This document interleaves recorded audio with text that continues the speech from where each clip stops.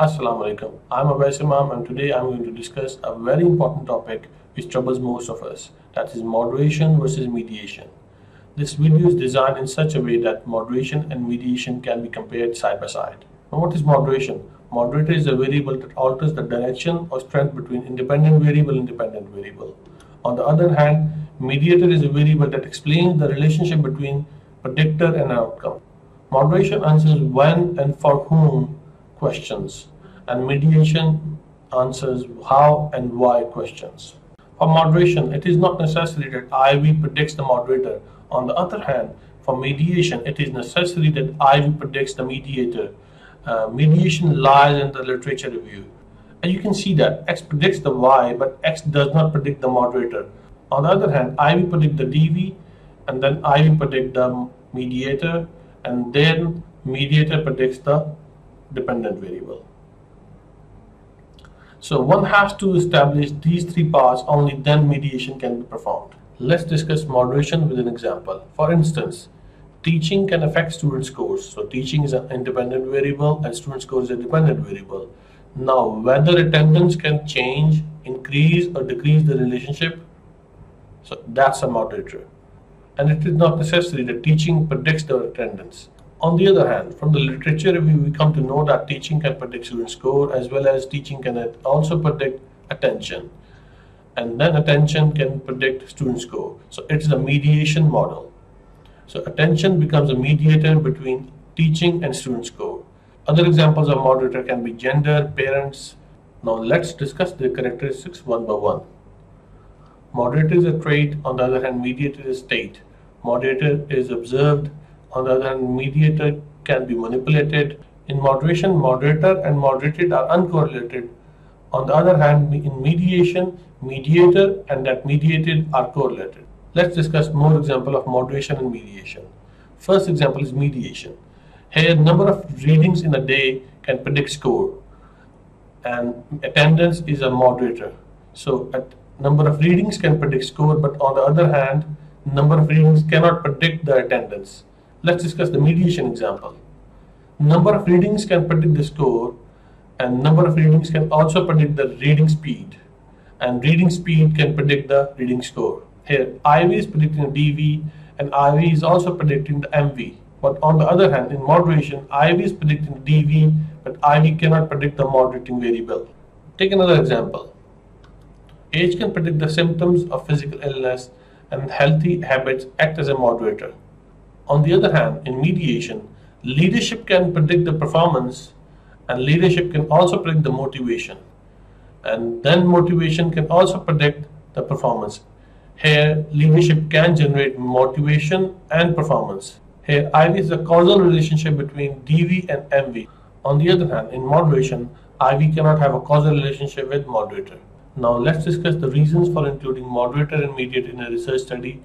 In 2011, David has well elaborated multiple rationales.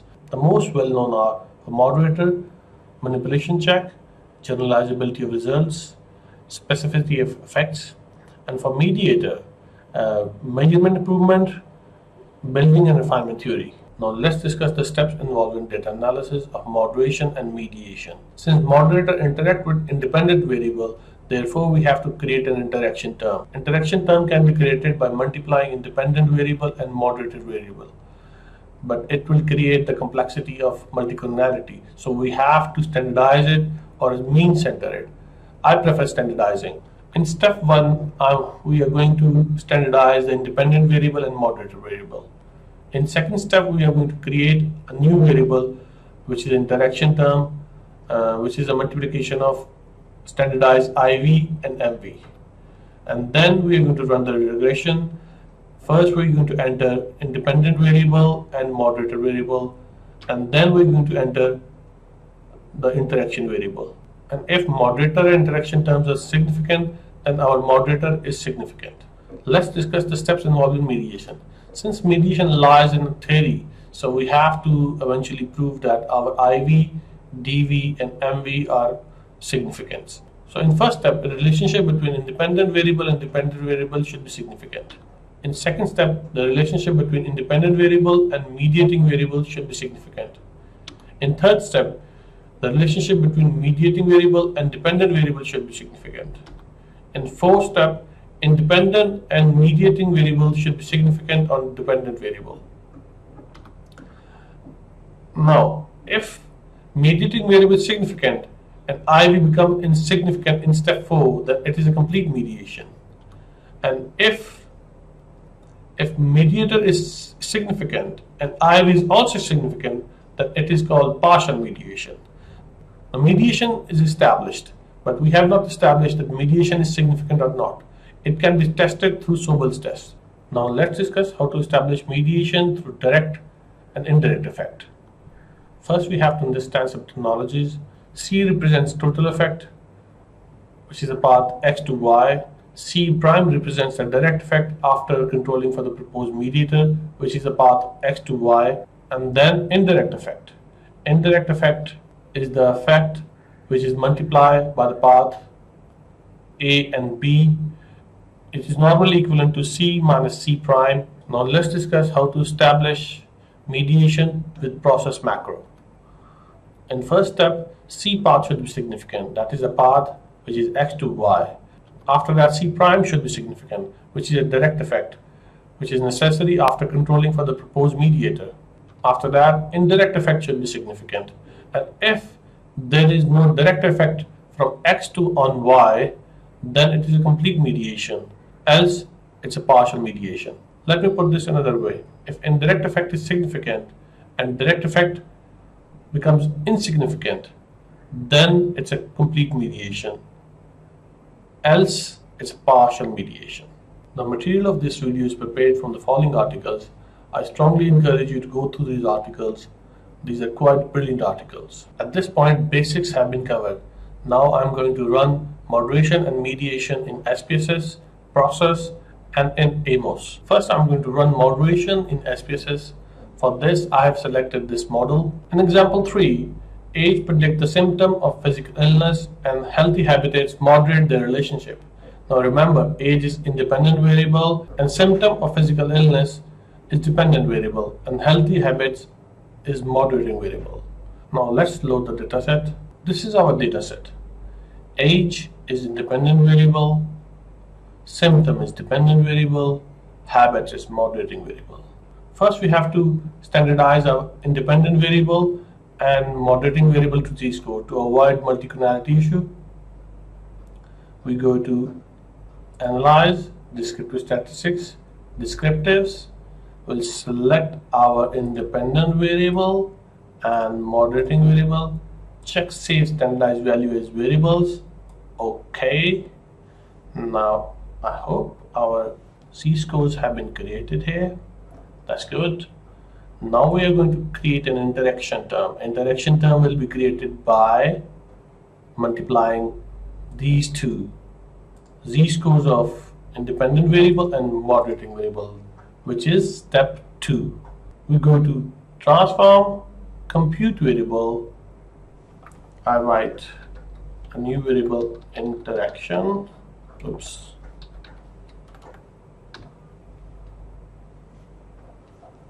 Select my Z-score of independent variable, multiply sign, select the other to moderator variable, Z-score, press OK. And there we have our interaction term. Now we will be able to run our moderation analysis through linear regression. Let's see. We select regression, linear, and our dependent variable is symptom and our independent variable is age. Our moderator is habits. In block 1, we press next and another block will appear. There we enter interaction term. I go to statistics, ask a change, continue, OK. Now here are the results. As you see, two models have been created, model 1 and model 2. Both are significant, and at the same moment of a time, R square has been changed and increased. which shows that there exists some moderation, but let's see actually in the coefficient table. In model 1, independent variable is significant, moderator variable is also significant. In model 2, interaction has been added and interaction term is also significant, which concludes that is significant since our moderator and interaction term is significant. Now I'm going to run the same model with the data in process. Let's go to process, we go to analyze, then select regression, then process. Our independent variable is age, which is put age on in independent variable, then put my dependent variable in outcome, and put my moderator in over here. Now I have put my moderator over here, not the interaction term here. Select the appropriate model and go to options, mean center for products, which will avoid multicollinearity, heteroscedasticity.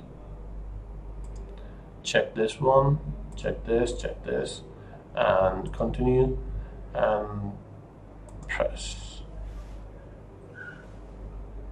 It will take some time, and we have our results. So our moderator is significant, our interaction term is also significant, so we can conclude that our moderation is significant, and R-square has been changed. Down here we have conditional effects of x on y at values of the moderator. It represents low, medium, and this one is high. So at low value, effect is significant, and medium value, effect is also significant. And when moderator value is high, effect is also significant. We can also plot the graph of moderation, but for this we have to create another data as well. I'm going to create a new data file. So over here, let me rearrange it in a way that it can be visible.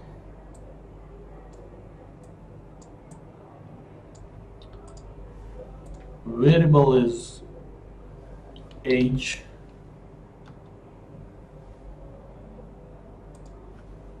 habits, and the last one is symptoms. Right. So let's label them as well. I give -1 to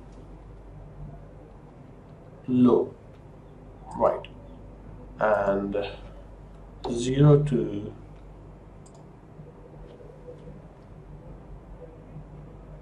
medium, then 1 to high, right. Let's categorize them in the same way. I'm going to categorize -1 to low, 0 to medium, and 1 to high. Press OK. Now we have to change the measures. They are normally nominal. One of them must be at scale level. Now let's populate the data. I consider -9 into -1, 0, 1, -1, 0, oops, 9,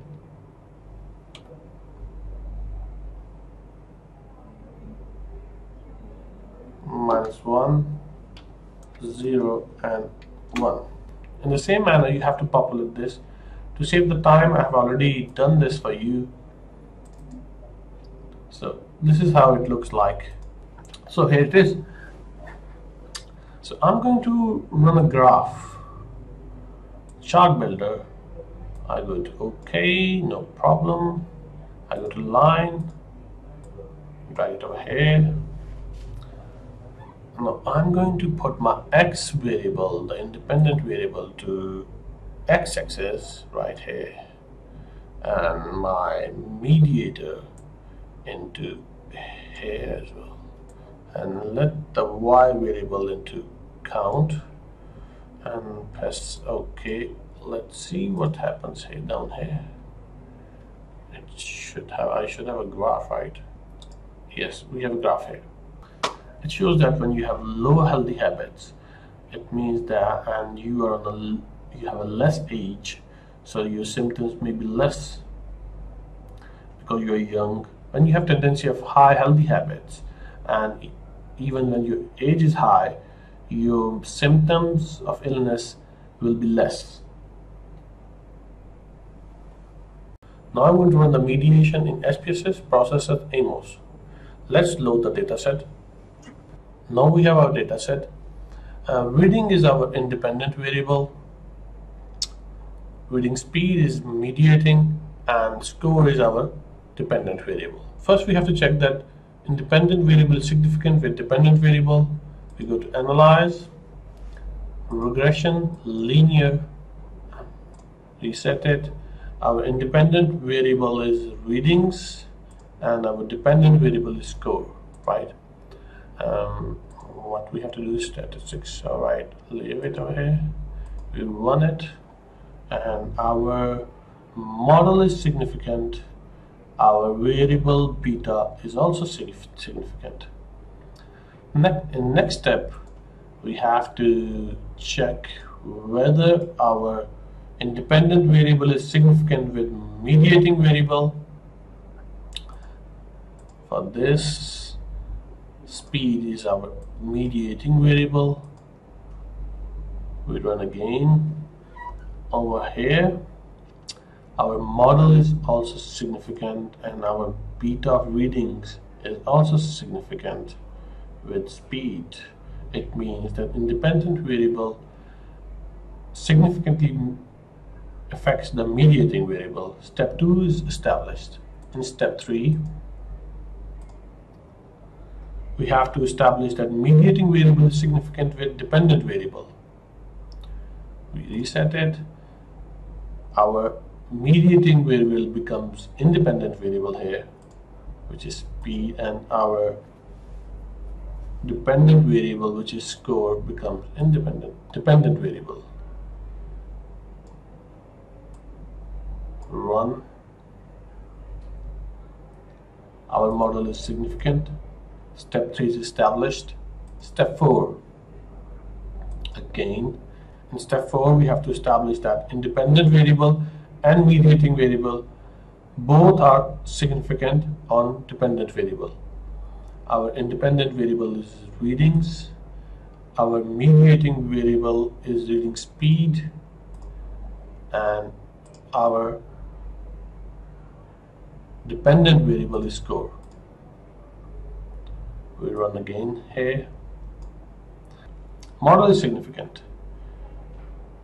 In this step, if our independent variable becomes insignificant, then it is complete mediation. But in this case, reading, which is our independent variable, remains significant. It means it is partial mediation. Now we have established that our mediator is a partial mediator, but yet we have to establish the significance of the partial mediation. For this, we have to run the Sobel test. This is the link of the Sobel test.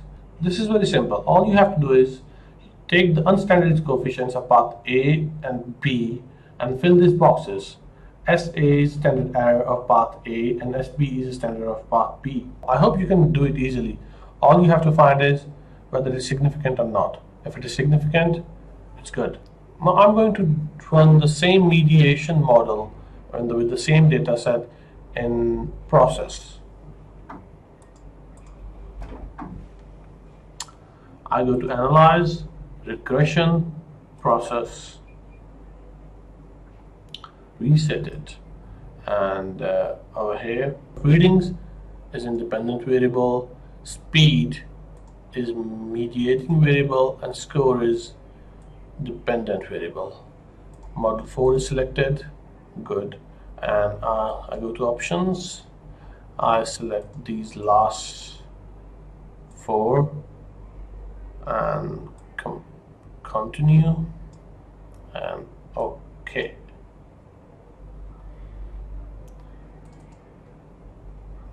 It's gonna take some time. No, it's here. Now scroll down a little bit and you find the total effect is significant, which is step 1. Direct effect is also significant, and indirect effect is also significant, since 0 does not lie between these lower limit confidence interval and upper limit confidence interval. Since our indirect effect is significant, and so our direct effect is significant or not, our direct effect is also significant, which proves that it is a partial mediator, and it automatically checks the Sobel test, which is also significant. Now I'm going to run the same model with the same data set in Amos. Let's open Amos. Amos is here. Let's load the data file, file name, pep test, data set for SAM. I'm using a different file name, but it has the same data inside, but it does not have missing values inside, as Amos does not take missing values. It does not process missing values. So okay, let's load the variables. We have readings, we have score, we have speed. Let's arrange them in a manner that looks good. Let's go regress them in a beautiful way. Readings, speed. Let's give them error terms, name them, and go to analysis properties, bootstrap, run bootstrap of 2000 samples, bias corrected 95%, and we go to output, indirect effect and standardized estimates, and we run it. Oops, I have to save it first on my desktop. And save.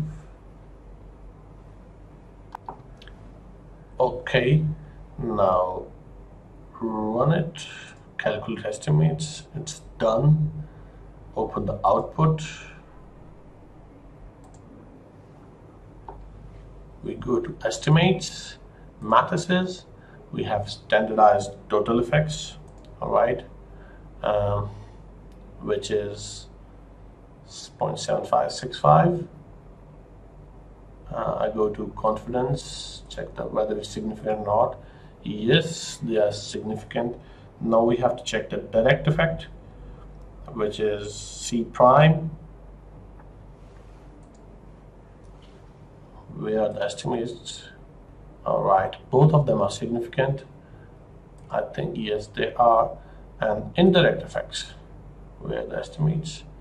It's significant. And it's significant. Since our direct effect is also significant and indirect effect is also significant, so we can conclude that our mediation is a partial mediation. That's it on the lecture of moderation versus mediation. Thank you so much.